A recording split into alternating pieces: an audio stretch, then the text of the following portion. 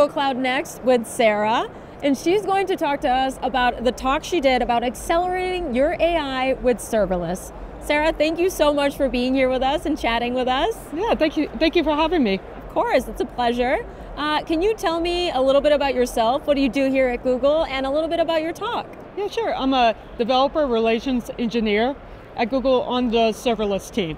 Nice. Wonderful. And your talk was? Accelerate your AI with serverless. So it was basically an overview of how Google Cloud does serverless, aka Cloud Run, and also I had 3 demos that showed how you can use Vertex AI with Cloud Run.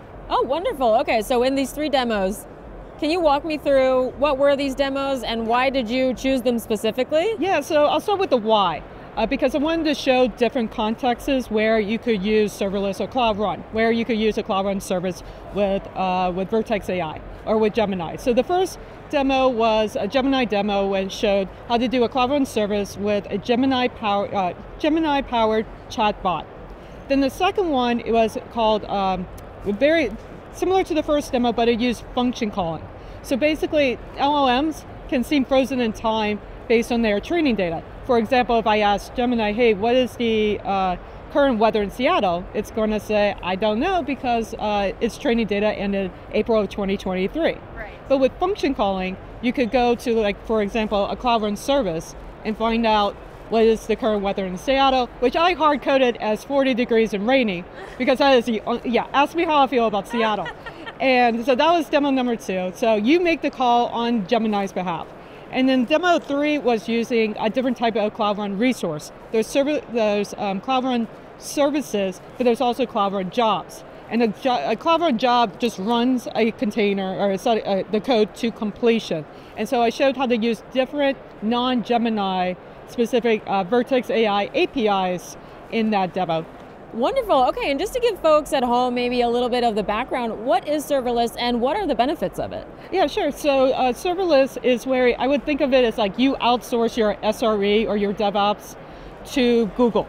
So where you get to focus on your application development and your performance monitoring, and we will take care of auto-scaling up if you have more traffic, or scaling down, like if you're like me, you're experimenting, you're prototyping, you spin up an instance, but then you can just forget about it, because after 15 minutes of idle time, Cloud Run will spin down that instance based on traffic. Oh, got it. Okay. So then, in terms of using Cloud Run, a lot of people ask, where should I run my code? Yeah.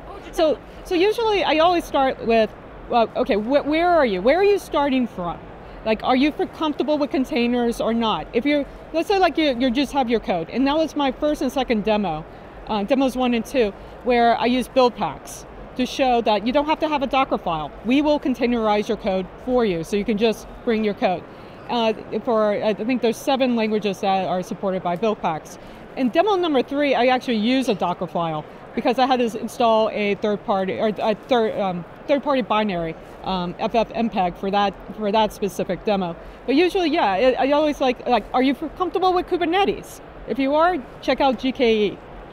Okay, wonderful. Okay, so if folks want to watch maybe other sessions on serverless that have been happening at Next, what would you recommend?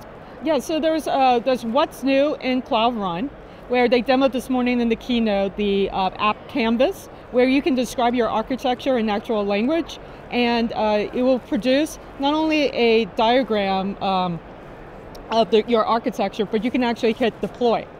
And it will actually deploy that. Yeah, so that was my teammate Vitsa. So if you want to see this live, go to his session and Staren, the PM for Cloud Run. It was called Generative AI using LangChain with Cloud Run. But yeah, it was pretty cool. He asked, I want a Cloud Run a service with Cloud SQL, and then it generates a scaffold, or it shows you what the architecture will look like. Then he says, give me a Cloud Run, a Cloud SQL,